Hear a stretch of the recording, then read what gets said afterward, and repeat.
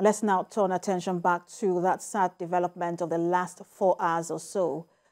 The President Bola Tinubu says he shares in the pain of loss with the family, friends and congregants of the Fountain of Life Church over the passing of the senior pastor Taiwo Odukoya at 67.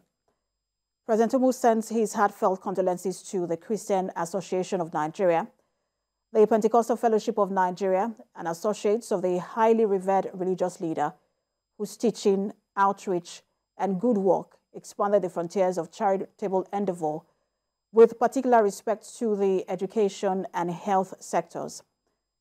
The President notes the worthy contributions of Pastor Odukoya to the development of the country, supporting the weak and vulnerable, while providing a platform for many to realize their dreams through the teaching of the word of faith. President Tinubu highlights the importance of the active sustenance of the outstanding legacies of the renowned clergyman by all who knew him, trusting that the Almighty God will continue to comfort their family. The President prays for repose of the soul of the departed. And that's the news this hour. Coming up next is a repeat of Journalist Hangout. But let's leave you with some clips of Pastor Taiwo Odukoya's messages. Heaven will be glad to receive you. Earth will never forget.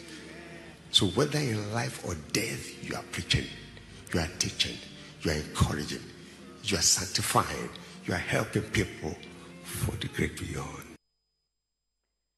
I don't want to live with my auntie anymore. Take me to my grandfather. This is a cry of a 10-year-old girl on Tuesday at the Lagos Police Command. Senior correspondent Ivy Kanu has more details in this next report. And after this report, we will return with business and sports updates. Stay with us. In a couple of minutes, the story you're about to hear will shock you. It is the story of a woman who would rather use her niece, a child of about 10, to courier drugs across Lagos. When this little girl's mother handed her over to her sister in Lagos, she had no inkling of what her sister, Taya Abbas, was capable of. Every morning, this 10-year-old takes her bath, unaware of what her auntie's intentions were. She'll dress her up and use her as a courier for illicit drug known as Colorado. It's not the first pint that I'll put it inside. I'll first wear pint, I'll now hold it, I'll now wear the tight, I'll now put it inside.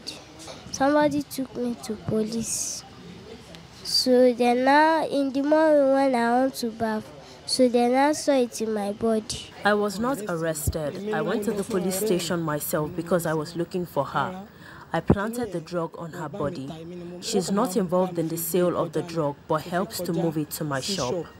The child will be handed over to her family as contacts have been made. From there, police moved to the Apapa Costain area of Lagos. The raid is led by Deputy Commissioner of Police Operations of the command. They say it became necessary after a series of complaints by truck drivers and orders of extortion by touts. While some took to their heels on citing the officers, others weren't that lucky as they were not only arrested, but also had their shanties destroyed. The extortion is reported to have been going on for years, and the truck drivers couldn't take it anymore.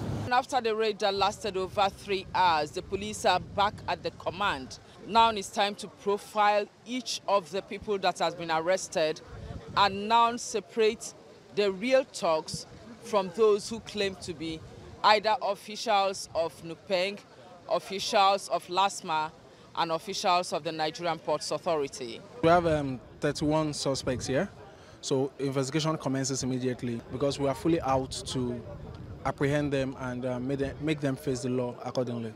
The raid police stress will be continued across the state. Ivy Kano, TVC News, Lagos.